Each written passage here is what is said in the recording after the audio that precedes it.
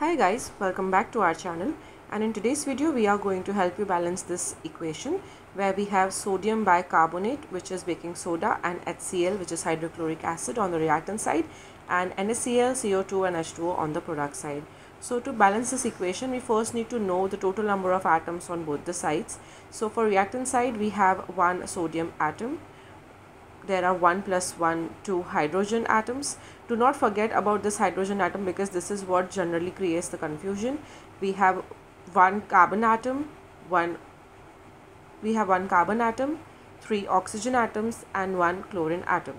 Now I'm going to count the number of atoms on the product side. So I have 1 sodium atom, 2 hydrogen atoms over here, 1 carbon atom, 2 plus 1 3 oxygen atoms. Again, do not forget about this oxygen over here, and then I have chlorine atom. So this equation is already balanced. We do not need to add any coefficients to this equation.